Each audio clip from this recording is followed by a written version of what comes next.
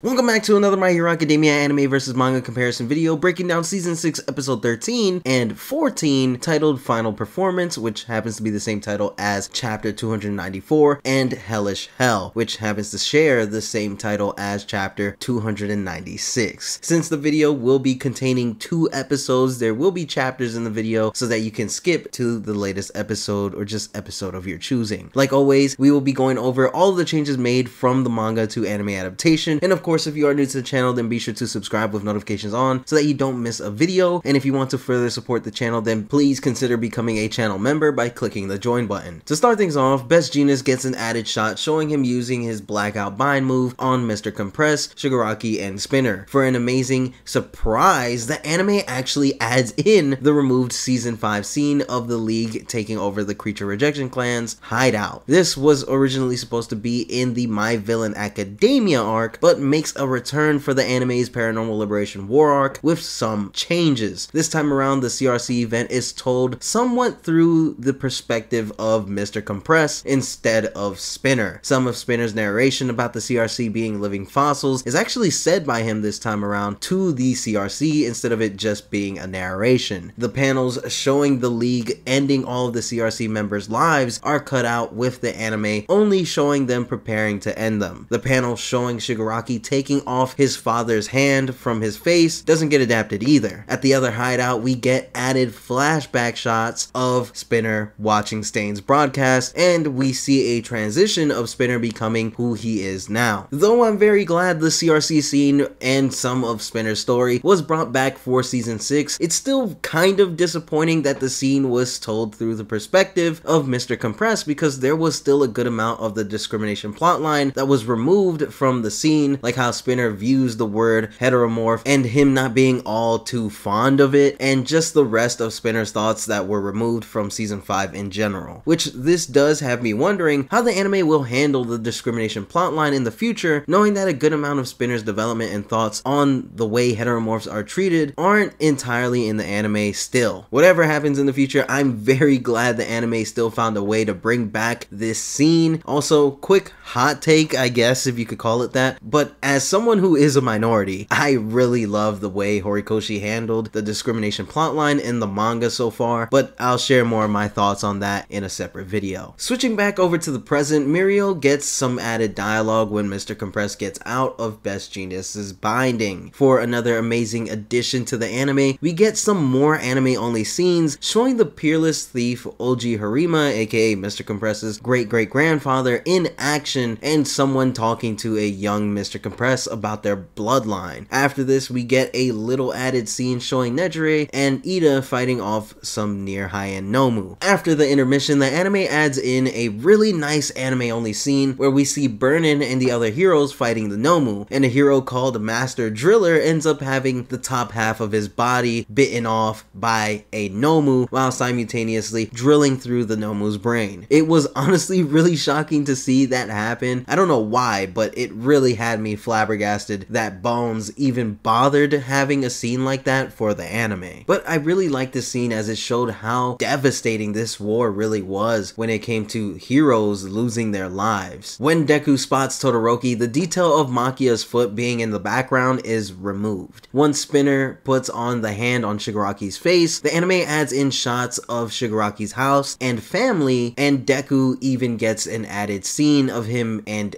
Danger Sense reacting to Shigaraki's shockwave. Burnin gets an extra scene and some dialogue when the Nomu all head to Shigaraki's location. Mr. Compress and Makia get some added shots. Spinner, Ida, and Nejire get some added dialogue as well. The entire scene showing Muriel, Shoto, and Ida being stopped by All for One, plus the scene of Deku struggling to get up, was an anime-only addition. Of course, shout out to Koichiro Honjo for animating the extended scene of Deku using Black Whip Froppy style to make it to All for One. It looked so clean and was definitely an improvement on the manga. For the final additions to the episode, the anime adds in extra shots of the heroes and the destruction caused by the war. The Might You OST from the Heroes Rising movie and season 4 makes a return to the episode, and a shot of Deku passing out is added in. The episode ends with Deku noticing that Shigaraki needed saving. Now, episode 126 covers a total of about 1 1.5 chapters, them being the rest of chapter 294 and chapter 295. Moving on to episode 14, Hellish Hell. First off, we have to talk about the new opening called Bokura no by Eve, and honestly, probably the best opening we have had so far in the series. The visuals and animation in the opening alone was something that you would expect to see in one of the My Hero movies. Lady Nagant looking like an absolute menace, and I can't wait for the anime to get to her and Deku's interaction. The parallels between Deku and Shigaraki and how they both needed to be saved was perfect, and can't forget about how good Vigilante Deku looked in animation. Now let's get into the episode, which does somewhat jump around the timeline a tiny bit in the beginning of the episode, where it shows the All Might statue with the I am not here board hanging on it, which is something that we see happen 2 days after the war and the Tartarus breakout. For a bunch of anime only scenes, we get to see the Redestro clone making his way to the Hero Public Safety Commission's building and the initial ambush on Redestro within the meeting. Originally in the manga, we only see the aftermath of the ambush on Redestro, seeing the clone mid-dissolving. Deku also heavily narrates the first half of the episode, recapping the majority of the war arc, but he does reveal early that Madam President actually died in the Redestro ambush, which doesn't get mentioned till the final war. Towards the end of the recap, when Deku brings up that Shigaraki had escaped, the anime doesn't adapt the pages showing all of the heroes who came to help trying to stop Shigaraki from escaping with the 7 near high-end Nomus. After the recap, we get some more anime-only stuff where Deku gives us some more insight on what happened after Shigaraki escaped, such as the heroes all pretty much denying there being work-study students involved during the actual fight against Shigaraki. In the report, we see the shots of Gigantomachia and Mr. Compress are slightly different compared to the manga. In the manga, it was shown that the people were in the process of actually trying to lift Gigantomachia in the sky, and for Mr. Compress, it already looked as if he was in the hospital being treated for his wounds. There's also an added shot of the Nomu being restrained in a maiden, plus an added shot of the destroyed Quirk erasing bullet machine. Right after this, the anime extended the scenes of Redestro and Geten losing their battles, and for some detail removed, Ed's shot in the anime looks a lot less battle damaged compared to his manga counterpart. The panel of Trumpet being rounded up with a ton of other villains under the villa didn't get adapted in the anime. When Deku says that all of the Liberation Army bases were hit at the same time, the anime adds in shots showing the other bases being raided and the police arresting more villains. Switching over to the heroes rescuing the civilians, we get an added shot of the destruction with an Endeavor plush sitting atop all the rubble, which most likely belongs to the kid we see stuck under the rubble with his sister trying to save him. For a lack of detail, the anime lacks a heavy amount of smoke and fire in the background when we see all of the destruction caused in the city. When comparing it to the manga, the smoke and fire makes it look so much more devastating. Ochako gets an added shot of her lifting the piece of rubble off of the man's wife, and she gets some added dialogue of her telling the couple to get to a nearby shelter. The panel of the rubble with a bunch of blood on it was removed from the anime and replaced with added shots of the heroes saving more civilians. The scene showing Momo, Kirishima, Mina, and the others finding the dead body of Midnight was made super emotional for the anime. The characters all had some heartbreaking dialogue, and in the manga, when they find Midnight, we only get to see their reaction to finding Midnight. So the added dialogue plus extra scene of Setsuna in total shock, along with all of the others in total shock, telling Momo about the death of Majestic, was the cherry on top of an emotional scene with an already amazing performance done by the voice actors. In Deku's narration, the anime adds that Garaki was the one who pointed out that Shigaraki only came back to life by his dreams and hatred. For the final change in the episode, the panel of Shigaraki floating in the void isn't adapted for the episode. episode. The episode ends with All For One telling the Nomu to now go free the real All For One out of Tartarus. Now, episode 14 covers 1 chapter and 3 pages, them being chapter 296 and 3 pages from chapter 298 that covered the Redestro clone portion of the episode. I'd say my only real complaint for the episode was the recap of the war. To me, I felt like it wasn't really needed because the anime was only gone for 1 week, but besides that, when it got to the canon material, the episode was really good. The highlights for me was definitely the brand new opening and the ending